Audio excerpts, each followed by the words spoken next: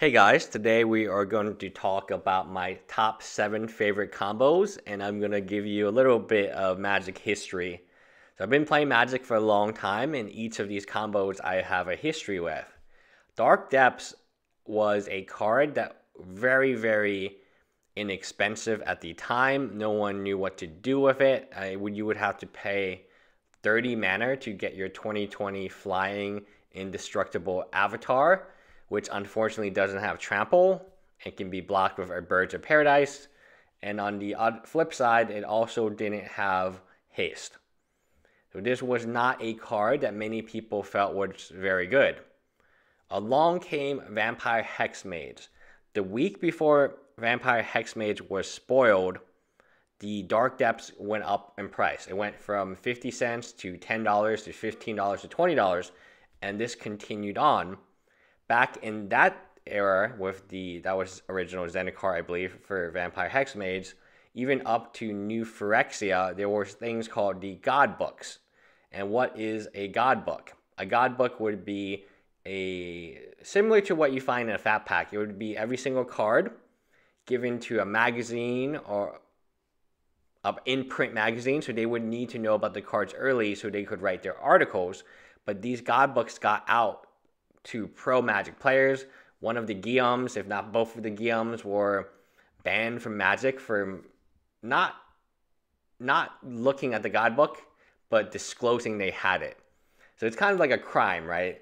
The crime was not that, because other players and many other pros had access to these cards well before they were printed, similar to some people today when they spoiled the EDH Dragon deck, when they spoiled an entire set. Ixalan was spoiled even before Hour of Devastation came out, was spoiled. So that is the story for Dark Depths. Now, going to Shuko and Illusionist. The Illusionist was always kind of a meh card to me. And Shuko with the equipment, the Equip Zero. I guarantee you they will stop doing Equip Zero because the ability for abuse. So the combo here is very easy. You equipped and you maybe have another creature, and then you equip to another creature, and then you equip back.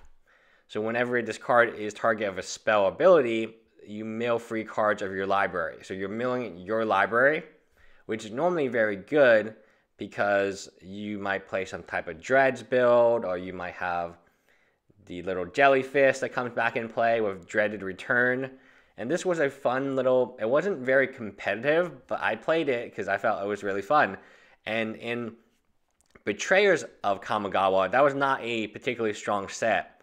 So when this card released, people were like, oh, okay, this is one of the better cards in the set to have, in terms of long-term value. The set was not what it is today because of EDH. A lot of legendary creatures, but they weren't really like that great. All right, so let's talk about Draco. Draco was from Plane Shift. What is this? This is like 10th edition that got reprinted in. And Erratic Explosion, which this one is some type of plane chase. But I believe it was in Standard. So it probably was in Plane Shift as well. Someone correct me if that is not right. But anyway, this was a combo in Standard when I played it. You had the Draco, and then you would stack your Draco on top of your deck, and then you would blow everything up. Draco was actually a relatively strong card back in the day. They had, what do they call this mechanic? Tribal now? It's called a tribal mechanic where you need each of the basic lands. Like Tribal Flames is, it's called Domain. That's what they call it. I was thinking of Tribal Flames. Tribal Flames used to be one of the strongest cards in Standard.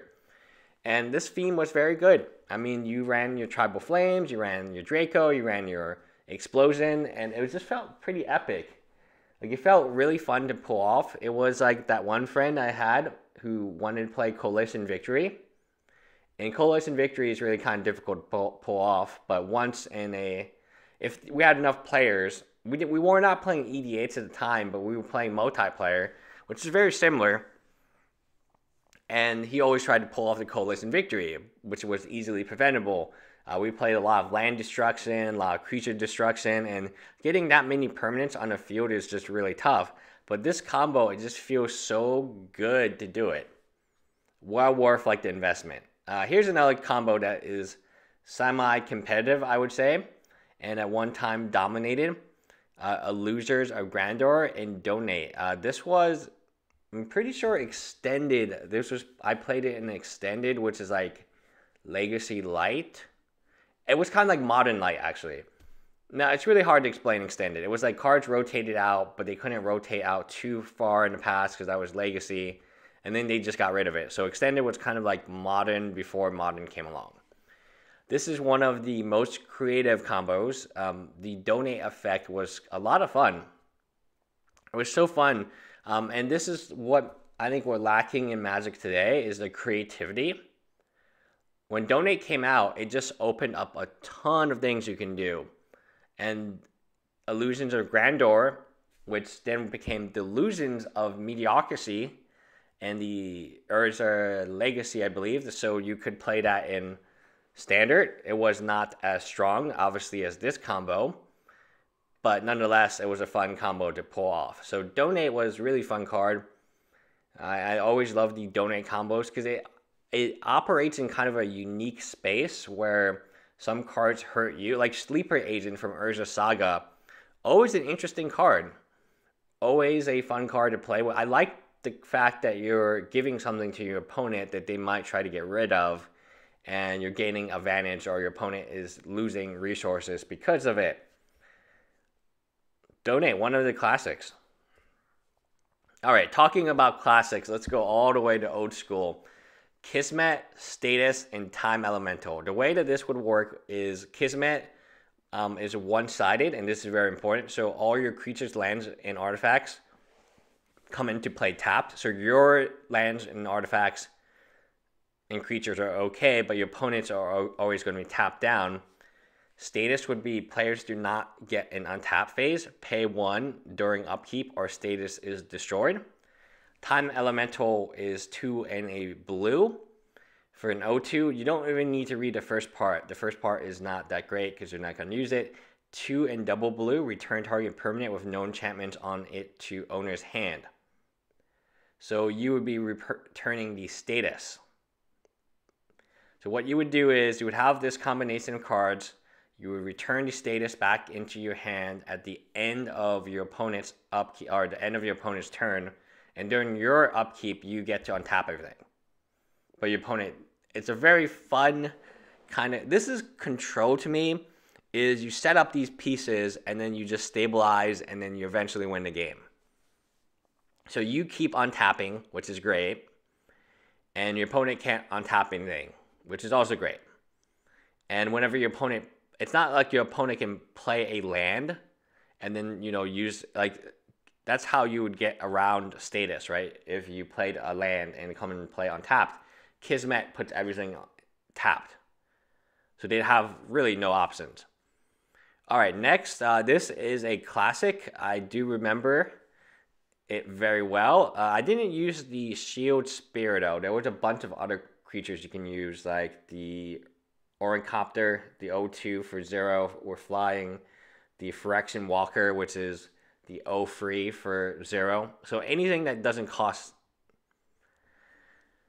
mana to play. A creature that does not cost mana. There's plenty of them. So Goblin Bombardment is 1 in a red. Sacrifice creature, deals 1 damage to target creature or player. Enduring Renewal means you play with your hand revealed. And if you draw a card, reveal the top card. That's not relevant. Whenever a creature is put into your graveyard from play, return it into your hand. That is extremely, extremely good. That's like incredible, right? So what you do is you sack it, deal 1 damage, it would come back to your hand, play it, deal 1 more damage, and comes back to your hand. And this is like kind of one of the classic ones. I remember people were very like upset that in Time Spiral this card was coming back, but it didn't have the combo pieces. Like it needs the combo pieces. It's not that strong by itself. I think they did have a combo piece. I'm thinking of what it was. It was like a Cantor. It was some type of red-green card where it sacrificed itself to generate 1 green or red mana, and you play. Yeah, okay, it's that. We did actually have a standard combo. I remember playing it because I was like, oh, I'm going to play it. It wasn't like that good. I don't know why it wasn't that good, but it generated infinite creature loops. like this one. All right, and lastly, one of my favorite combos. I always like Azula, Lost But Seeking. I think that's a very, very strong card, and you don't really see...